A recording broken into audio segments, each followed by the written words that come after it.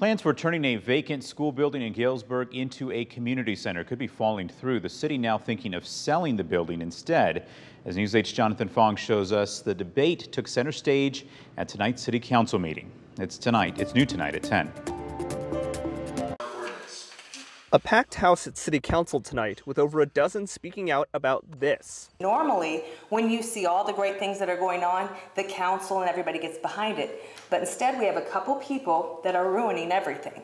The city of Galesburg has been considering a $7.3 million transformation of the vacant Churchill Junior High School into a community center.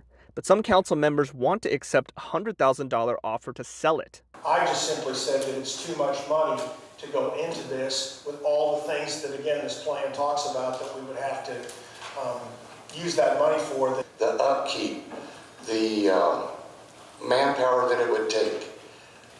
We can't afford it, folks, period.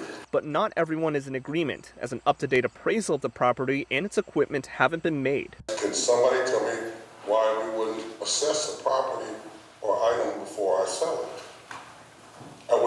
That would help me out a whole bunch. It'd make me feel a lot better. Many in the community saying no sale. Churchill is a beautiful place. I argue that it is centrally located. It's easy to get to. It is perfect for multi-use. I please beg you, I implore you to put off this. Do your research, do your diligence, and please act for the children of this community.